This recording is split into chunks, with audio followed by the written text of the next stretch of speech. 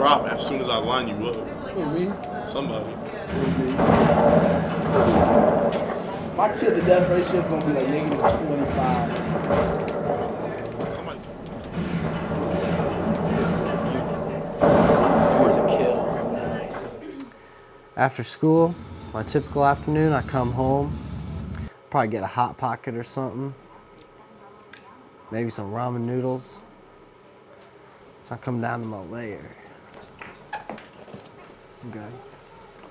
Then I game. I get on Xbox Live, start talking some trash, start going crazy. I'll do that for about 6-7 hours, and Mom will come downstairs. It's time to eat. Annoying. So, go up and I eat, spend family time or whatever. Then after family time, I come back downstairs and go at it. It's my typical afternoon. I feel that Josh spends way too much time playing video games instead of doing homework. His grades do show that. And he also doesn't do any chores around the house. So all he does is obsess about playing video games. He has also took up the chore now of playing online, which even makes it worse. Forget Mom in the trash. Sniper training week. Because now he has friends all over the world that he can play with 24 hours a day, which even makes his obsession even more so of an obsession.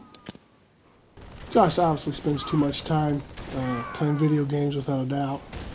You know, you never know how much time you should spend it. You don't want to, curtail it completely, but on the second hand, you have to, have some type of moderation there.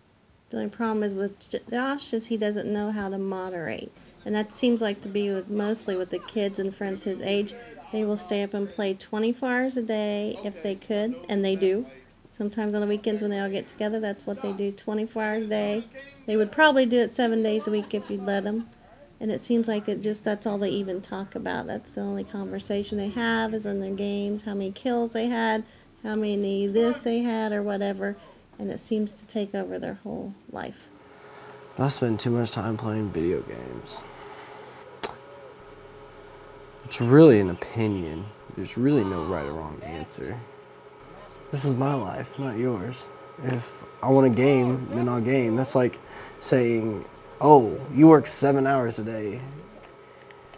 That's 7 hours of your life you'll never get back. Well, at least I'm having fun doing what I'm doing, you know? So if I'm having fun, that's really all that matters. That's what life is about.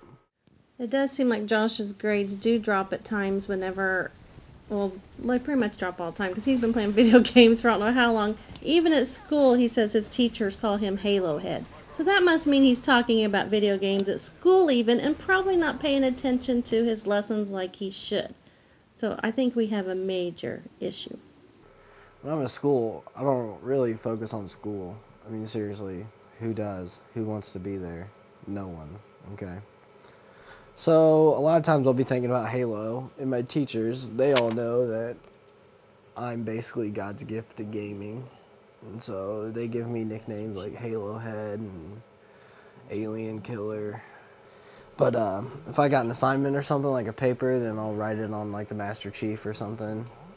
And then they try to tell me like I can't write my assignments on video games. Like, they're not real. I'm like, yeah, they're real. You want me to bring you in the disc tomorrow at school? God, you're stupid.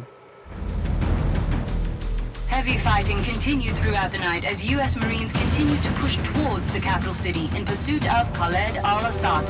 Sporadic fighting can be heard as the bulk of al-Assad's forces fall back towards the presidential palace. Command, this is Lieutenant Vasquez. Okay, I think these video games, the violence in all the games and the killing and the shooting do affect kids' views of the real world. And it really doesn't help with all the video and the news media on the war now in Iraq. They just kind of think this is normal everyday behavior. When they get desensitized to people being killed and they think, oh well, no big deal, because on the video games, that's all they do is shoot people up, blow their heads off, blood splatters, it's just kind of messy.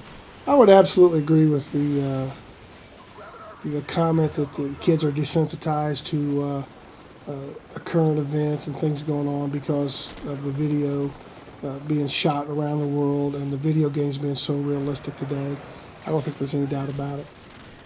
When Josh gets, well, he's always obsessed with video games, but when they get a little out of hand, we try to kind of curtail it a little bit, because when I get his grades or I check on his grades and they're not like they should be, I do try to punish him by taking away his video games. I've put his controllers in my car and his little guitar from Guitar Hero. That's another thing that he likes to play. And so I did take those, put in my car, and he didn't know where they were at, so he couldn't play.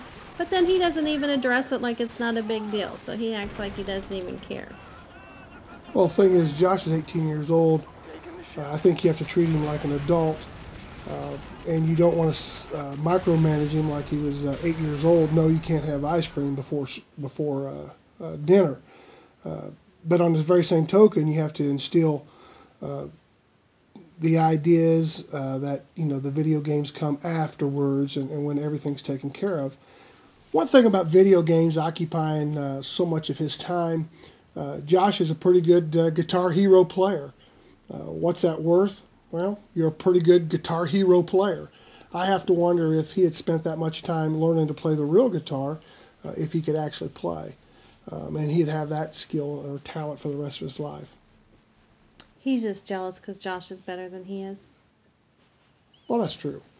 Since Josh is 18, he is going to be going off to college this fall, and knowing how he usually does with his high school career or even the rest of his career and his grades, his Xbox is not going to be his friend at school. His Xbox is not going to go with him to school. I'm sure he will find other friends who have it and try to play, but at least it won't be as convenient as being in his own room. If he gets through his first semester, things look good, then we'll look at the situation then and maybe consider allowing him to take the Xbox to school. But if the grades are poor or he's not taking care of the things he needs to take care of, I don't think it's going to be an issue at all. I think it's going to stay here in Marion. My parents are not letting me take my Xbox to college, which kind of makes me mad. Forget them. I'm taking my Xbox to college whether they like it or not. Just going to sneak it out. The one thing I found positive about video games in general is that the friends he has a common interest and desire and a camaraderie when they get together, and it has kind of brought a group of kids together under kind of a common banner, and I do like that part of it. But how do you keep it from going too far? We've yet to find the answer to that. It's probably just a generational gap thing. They do seem, all the kids seem to do it. They enjoy it, they have fun, and they seem to be really good at it. When we were little, all we had was Pong. You had a little stick and a little ball, and that was about it. Yeah, but we didn't trash talk in Pong, though. They trash talk today. That is true. There's little kids that curse at him from different languages around the world. That could be a problem.